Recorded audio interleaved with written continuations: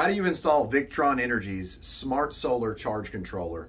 Why is my charge controller so hot? And tips for sizing charge controllers, how to know what size charge controller you need. You're watching Taddy Digest. I'm Tad. Let's get started. The reason for upgrading my charge controller today is I've added panels to my system. So before I just had these 100 watt panels, 5 of them totaling 500 watts. Now I've added 4 395 watt panels. So now my maximum current is more than my charge controller is rated for, and it's getting really hot. We're gonna use the thermal imaging camera, and I'm gonna show you just how hot it's getting. This is a thermal imaging camera made by Kuwait's. I do giveaways every month. For the month of June, I'm actually gonna give away this thermal imaging camera. So if you need one or you want one, check out the live videos to learn about the giveaways. So I turned on the thermal imaging camera, and you can see right here on the ground, it's 73 degrees, right?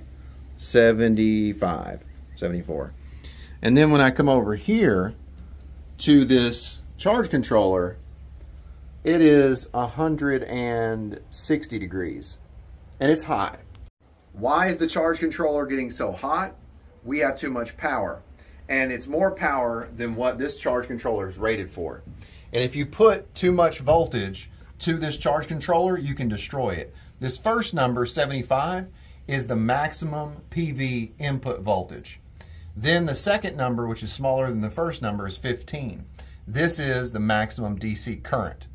So what happens when you put more than 15 amps of DC current to that charge controller? It does something called clips.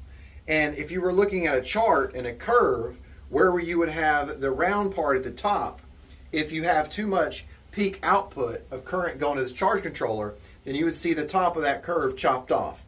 So it's going to limit the output of this charge controller. This charge controller actually has a fuse, and that fuse is right here, and you can see it's 20. And the other day, after I added the panels, I came to my EG4 400 amp hour battery, and I clicked the button, and I could see that there was 18 amps of current. And that's too much for this charge controller. So today, instead of using the 7515, I'm going to upgrade to the 150/70. 150 volts of PV input voltage and 70 amps of DC current. This will allow me to not have a charge controller that gets destroyed. So that's the reason I'm upgrading. I'm going to talk about where I purchased this, offer you a discount code you can use, and then talk about designing a system, helping you design your system, and then also tips for sizing. Now we're going to install our new charge controller. Take a look at the side-by-side comparison. Excellent. I'm also going to talk about what bulk, absorption, and float are in today's video. So to install this charge controller, the first thing I'm going to do is take the DC isolator or the DC disconnect, and I'm going to turn it off. Then I'm going to take my multimeter and I'm going to switch the dial to volts DC. After switching to volts DC, I'm going to use my meter leads and I'm going to check where it says PV power coming in. And then we're going to see what it says on the meter. So it says 0. So that means that I'm safe to take these wires off because I do not want to get shocked, and this is the reason that we have a DC disconnect. So we can just take and remove these wires. First step is to remove the wires, and I've removed the wires. Now I'm going to take my star bit and I'm going to take out those deck screws that I use to secure the charge controller to the wall. Charge controller is off the wall. Now let's see where we're going to mount the other charge controller. Right there looks good. Now we've got all 4 screws installed in the holes so that the controller is secured on the wall. Now we're going to connect our wires. We've got our connections for our battery on the left, positive, negative, and then our connections for our PV on the right. So these are our PV wires. They'll go over here, negative, positive, and our battery will go over here, negative, positive. And I like how they labeled everything so you can't cross up your cables, your negative and your positive. Let's go ahead and connect the wires. Now that we've got the wires connected, we're going to allow the PV power to come to the charge controller by switching on that disconnect. I've also got the VE direct cable connected at the VE port on the charge controller and then connected to the Servo GX so that I can monitor the device. So right here I have displayed information. Looks like we've got a number 33 error, and that's input high voltage. So I can see that by using the Servo GX. If you don't have a voltage meter and you don't have a way of actually figuring out what the voltage is that's coming to the charge controller, then you may not know that you have a high voltage. It's a great thing that I have the Servo GX because it issued me a warning as soon as I plugged up the VE direct cable from the VE direct port of the charge controller to that Servo GX. It was able to monitor and tell me that the voltage is high. I'm going to show you how to use a meter to check the voltage. That way you can know how high your voltage is. So using the multimeter and putting the dial on volts DC, we're going to be able to use our meter leads and check from the negative and positive terminal labeled PV, and we'll be able to see that our voltage is 179 volts. So I'm going to have to do something different with the configuration and the wiring of my panels, or I'm going to have to remove a panel. That way I can lower that voltage. Now you know how to use your multimeter to check your voltage. Then you can figure out if your voltage is too high. And that's the reason my charge controller was getting so hot. You got to make sure that when you're wiring your solar panels, you know exactly what you're doing. If you're wiring your panels in series, you're going to have an increased voltage. If you're wiring your panels in parallel, you're going to have increased amps. Now these solar panels are tested at certain conditions. So even if this panel is 395 watts, it may not output 395 watts because of the angle, the location, the day. The warmer the temperature, the decrease of PV voltage. The cooler the temperature, the colder the temperature, that will increase the PV voltage. That's something you may need to know as well. So what I can do to lower the voltage, because right now it's 170, but tomorrow that may change. I may need to disconnect one of my panels. I may need to change the wiring of the panels, the configuration, so that I can limit that voltage to less than the rating of this charge controller so that I don't have a chance of destroying it. Depending on the battery bank that you have, whether 12 volt, 24, 36, or 48, will depend on the model of charge controller you need. I'm going to show you something on the side here that will indicate what battery bank you can use with what charge controller. So right here on the 15 amp, 75 volt, we've got battery output 12 volt or 24 volt. That means I can utilize a 12 volt battery bank or a 24 volt battery bank.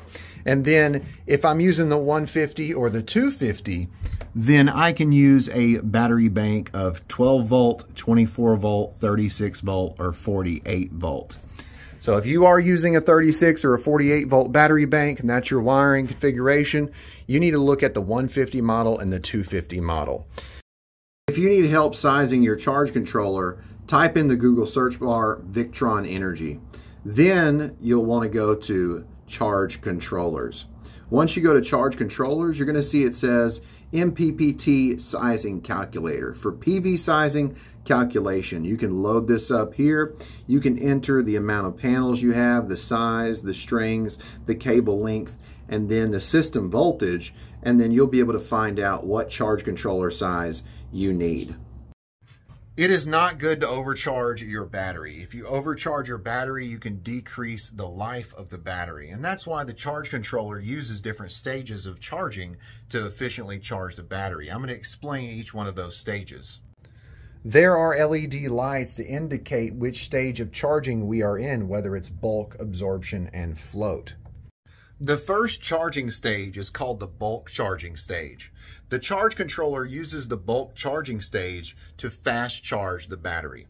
And whenever it's using the bulk charging stage, then the state of charge is very low. And when the state of charge is very low, it's fast charging the battery and it's controlling the current during the bulk charging stage.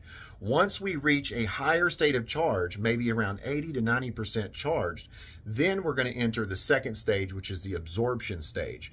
And this is a stage where the charge controller is controlling the voltage and preventing the battery from being overcharged. Then we're going to reach an even higher state of charge, which is going to be fully charged, maybe around 98%. Then we're going to enter the third stage, and that's the float charge stage. This is when we're going to be maintaining our battery's charge, and the charge controller is going to be controlling the voltage. So during the bulk stage, we're fast charging, we're controlling the current. During the absorption stage, we're preventing the battery from being overcharged, and we're controlling the voltage. During the float stage, we're just maintaining the battery's charge and controlling the voltage. I hope that makes sense. I'll put some information down in the link in the description so you can learn more. Now we are going to read that voltage again, and then we're going to unplug some panels. So meter on volts DC, take the meter lead and put it on the PV terminals. 179. You can see it says absorption and float right now. Let's go unplug some panels and then recheck the voltage. So I'm going to disconnect this panel right here, the two MC4 connectors that connect to these two connections on this panel. I'm going to disconnect both those, and I'll have these three panels connected. We're going to see how that changes the voltage. Now I've got these two connectors disconnected from this panel. It's isolating this panel from the rest of the array, and then I'm going to connect this back here. So now we have one less panel. Let's go check the voltage. Now let's recheck volts DC. Let's check our voltage, then check our current. So let's see, PV. 108 volts, that is much better. 108 volts, you can see it's in the bulk charging stage. Before we had too much voltage, and I'm sure that's what was limiting this charge controller from working properly. Now it's not going to overheat. Let's check the EG4 400 amp hour battery and see what our current is. I bet it's pretty high. 48 amps, that is great. Excellent, now this is going to work so much better. This is for a display option right here. So if you want to put a display on this charge controller, then you can do that. We're going to use the Victron Connect. This is an app we can use. You can see the smart solar controller right there. And if you can't find the pin on the side of the smart charge controller, you're just going to use the default, which is 000000. Then we're going to be able to pair. We're going to be able to connect and update if we need to. Looks like we need to update, so we'll be able to see all the information. Once you have connected and you have updated, then you will see the device, and then you'll see information like voltage, wattage, and then the state of the charge. You can see it's in the bulk state right now. So then you can connect and you can see even better view of the information you already have, which is voltage, 110 volts, current, about 8.9 amps, voltage for the battery, current for the battery, 70 amps, state of the charge, bulk. So we are going to be able to charge this battery much quicker, and now everything is working properly. Then we can go over to history. It'll keep several days, I think a month worth of information for you, so you can actually look, and then you can see the trend. What's happening to the voltage? Is it going down? Is it going up? Right now it's going up. Then we can click this right here and check out the battery voltage and then the battery current. So this is an awesome tool for you to use, and this is why I love Victron Energy's smart solar charge controller.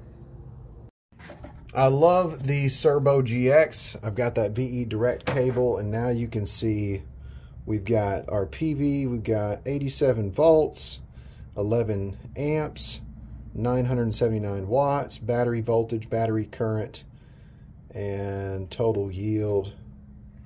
So no errors right now. That's pretty cool. I like it. Having a thermal imaging camera is a great tool to have, and let me show you why. So you see the charge controller, how it's getting a little bit hot, 120 degrees. Well, look at the wires. Look at the wires going to the actual distributor. Those are the wires that come from the battery terminals. And look at how hot those wires are. 168 degrees. If I didn't have this and I wasn't monitoring, then I wouldn't be able to see that. And what does that indicate to me? That indicates that that's dangerous. And I could end up burning these wires in half. And to the touch, they're really hot. So I'm going to have to increase the cable size and make sure I monitor my voltage and my current. Now, I don't want an unsafe situation, so I'm going to turn the disconnect off, And I'm going to replace these cables with the right size cables, and then I'm going to monitor the system and make sure everything's safe. Safety should be your #1 concern. If you don't have the correct system design, you don't have the right components in place, you don't have the properly sized cables, then you could end up in a bad situation.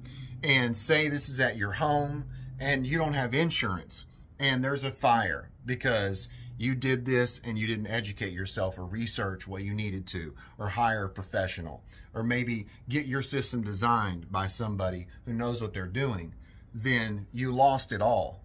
And I don't want that to happen to you, and that's the reason I showed you this in today's video, so that you know that it's not all rainbows and sunshine. You know, there's some bad situations that can happen, especially if you're not a professional. See the difference in the cable size? This was a 10-AUG. This is a 2-AUG. Now that I've replaced the wires with the correct size wire gauge, now it's safe. I turn the disconnect back on and I can use the solar setup. 66 amps of current running through a 10-AUG wire, PV wire. That does not work. This wire will carry about 30 amps. This 2-AUG wire will carry that 60 amps. And it won't overheat and burn in half. If you guys are looking for a solar setup, if you're looking for a solar powered air conditioner, you need to check out Signature Solar. And if you need a discount, you can use discount code Taddy50 for $50 off your order of anything over $500. That's where I get all of my solar setups. I get all of my solar powered air conditioners. I get all of my mounting racks. I just got back from Texas, Sulphur Springs, and I got to visit Signature Solar's retail store, where you can pick up your solar system after ordering it, same-day pickup, and you can actually get your system designed for free. They have a design center where they have staff that offer white glove service. So they'll hold your hand throughout the whole entire process. They'll help you pick out the system that will meet your needs, and then you'll be able to actually get that system same day. So they've got a retail store, and if you'd like information about that retail store, the design center, click the link to this video to watch that video, and you can actually see what Signature Solar is all about. You can order it online, or you can go visit their retail store in Sulphur Springs, Texas. I hope you enjoyed today's video. I hope you learned something. If you did learn something, let me know what it was down in the comments. If you got a question, remember, questions can lead to new content. So please ask the questions down below. But if you don't have a question, that's okay. Let me know who you are and let me know where you're from. If you need help with your system design, if you need a solar system for powering your home, an off-grid system, or any system to power whatever you need, you know where to go, Signature Solar. If you want to pick it up same day, definitely go check out the Signature Solar retail store. If you need help with your design, free of charge, definitely call Signature Solar and talk to Weston or any of the other staff that are there that are ready to offer you the white glove service that only Signature Solar will offer you, because they are the best solar supplier in Sulphur Springs, Texas. And if you want a discount, be sure and use discount code Taddy50 if you're ordering online. You've been watching Taddy Digest. I'm Tad, and I'll keep you cool if you let me.